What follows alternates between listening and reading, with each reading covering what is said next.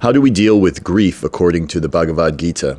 Well, in chapter 2, verse 14, Krishna explains to Arjuna, after Arjuna has come to a point of frustration and desperation, Arjuna tells him that he has been overcome with grief and that he needs direction and guidance.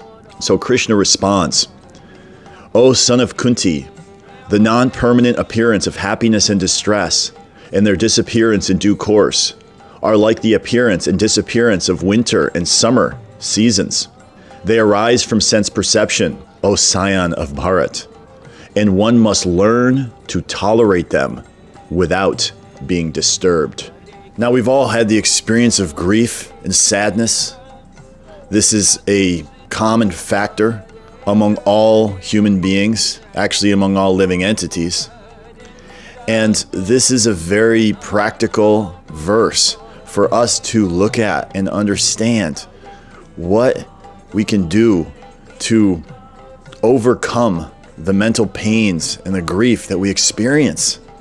Of course, when we're experiencing grief, it is very difficult to just say, oh, okay, I'm going to tolerate it.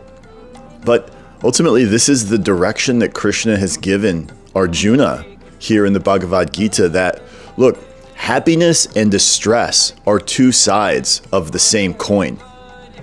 Whenever we're in this material world and we experience happiness, for sure on the other side of that happiness is distress coming around the corner.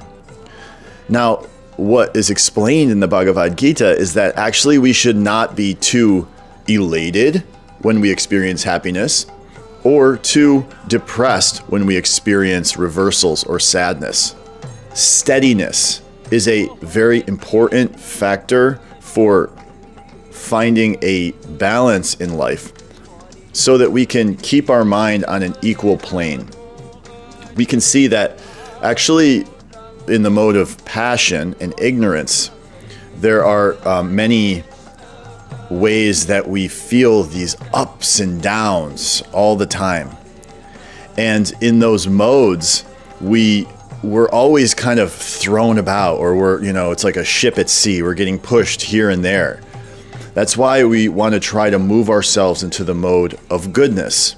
The mode of goodness is more on the platform of being steady. Whatever comes our way is going to be accepted, and we're to tolerate it and recognize that everything in this material world is temporary, except for our eternal self, who we truly are, the eternal living being. And if we can stay centered and grounded in our true nature, which is eternal, ever existing, and non-changing, the things on the surface, the things that are happening in the material world and from the perspectives of the ups and the downs and the grief, the happiness and the sadness, we can actually see that almost as an observer. We can look at what's happening as something that's not necessarily happening to us, but that we're perceiving from the inside. And we can accept and understand that this too shall pass, whether it's good or bad. And our main focus from the spiritual perspective is to not be disturbed by those things that are happening on the material atmosphere and the material plane, but to stay focused and make the endeavor and make the effort to understand the true nature of who we are, and to actually not be drawn into the difficulties that we find in this material world. We're always going to find them. We will not find a situation in this material world where we will have lasting comfort or peace. The job of the human being, the ultimate dharma, or the main purpose of human life, is to make a real solution to the miseries that we find in this material world. And that is through spiritual realization.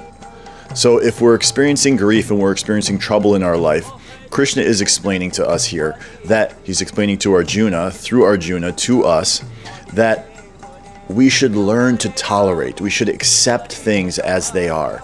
We should not strive to change every little thing to try to create a perfect situation in the world so that we'll find happiness once we get there. We can be happy now by experiencing the happiness of the soul. And tolerating the material grief, the material difficulties, will help us stay steady and stable on our path to liberation. Thank you very much. Hare Krishna, and I'll see you in the next video.